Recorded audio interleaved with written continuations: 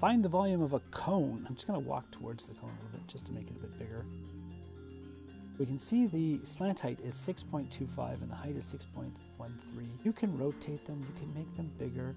Those numbers are superimposed on top of each other, and you change the size and zoom in a little bit and rotate things. Volume of a cone is area of the base times the height divided by 3. I need to know the area of the base, so I need to know the radius to figure out the area of the base, and I also need to know the height. The radius is 1.21 meters. The height is 6.13. The 6.25 is the slant height. The area of the base, it's a circle, so it's pi times the radius squared, and the volume is the area of the base times the height divided by 3.